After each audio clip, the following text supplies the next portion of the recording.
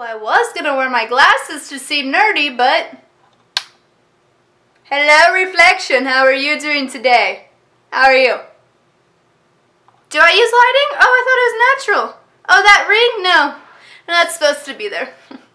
And how to make it through those even... Hey guys, welcome back to my channel. So today I'm here to tell you how to survive your first week of college, how to register for classes, how to party in class. Wait, they don't do that in college. That's just in like elementary school. But actually some classes do have parties, so it's actually really fun. But I came up with a list of things. I was at work one day and we were all bored, and I have a lot of incoming freshmen that I work with. So we came up with this list of things that incoming freshmen need to know when it comes to class, registering for classes, making friends, and things like that. So let's get started. I have to find my list. Okay, so being on your own is good and bad. Okay, so the good part is you're on your own. You don't have your parents telling you what to do anymore. But the bad part is you're on your own and you don't have your parents telling you what to do anymore. Nobody's there to wake you up. Nobody's there to tell you to go to class. Nobody's there to tell you to do your homework. Nobody's there to tell you to study, to go to the library, to make friends in your class, to work on your group project. Nobody is there to tell you those things. So that's kind of the good and the bad thing, is you really have to learn a lot of self-discipline, or else you are going to just fall apart so quickly. First week of school, the first 2 days of class, your Monday, Wednesday class, and then your Tuesday, Thursday class, those are going to be, it's called syllabus week. So those are going to be the days that you're going over things in the class, you're going over the syllabus, your teacher's introducing you to things. Sometimes teachers do start teaching on that day, so make sure you have something with you just in case. Most teachers don't, but the higher up you get in classes, the teachers are like, read the syllabus on your own, we're doing chapter 1 today. So just be very, very careful about that. Also, that Wednesday and Thursday that you have the next classes, or whatever days you have, you will start doing things in class. So the best thing I can suggest to you is read ahead of time. Your syllabus should be up a week to 2 weeks before your class starts, and even if it's not, Chegg normally delivers within like 3 or 4 days, or you can do Amazon Prime for 2 days. They have a thing for students, and I'll link that down below, where they have free shipping for students or something like that. I don't really know. Reading ahead is what's going to save you. I didn't really have to read ahead in classes until sophomore year when I took an economics class, and I didn't know what in the rat's behoot the teacher was saying.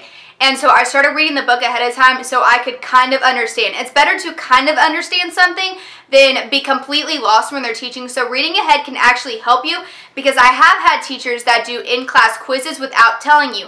So it was a business law class, so it was something where you had to know the cases and things like that, and the vocabulary, but he would never tell us when we were having an in-class quiz. So that was really when a lot of people got caught up and got in trouble. Not got in trouble, but they kind of screwed themselves because they weren't reading ahead, and they would go into that class being like, do not skip class. I have,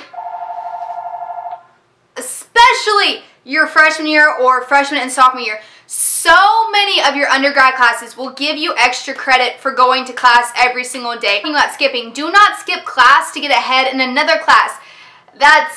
It's such a tricky thing, because yes, one class may not be as important as that one class, but for me, it seems whenever I skip a class, I miss out on the day that they have extra credit, or I miss out when he gives a test review and literally just reads off the test.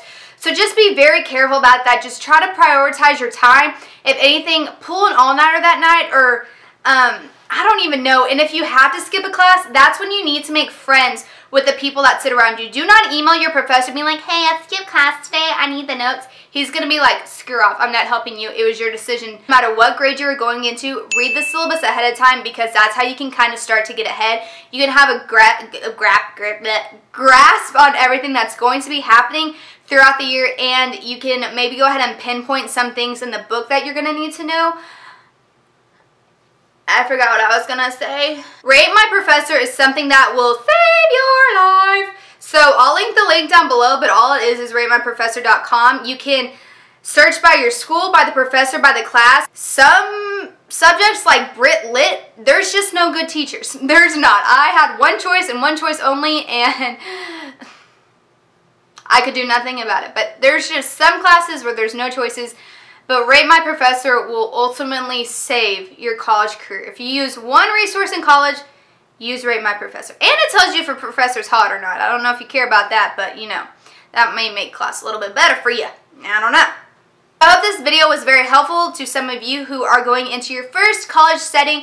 The first week is very scary, it's very fun, very overwhelming, but it can make or break you, I think, for your first week of college. So if you enjoyed this video with all this help, please give it a big thumbs up so I know to do more videos like this in the past. If you have any suggestions for college, for classroom etiquette, for things you need to do, things you need to know about college, leave them down below. I may have forgotten something and you may be able to help somebody else. Subscribe before you leave if you haven't already, and I will see you in the next one. Bye. It's like Halloween in this room.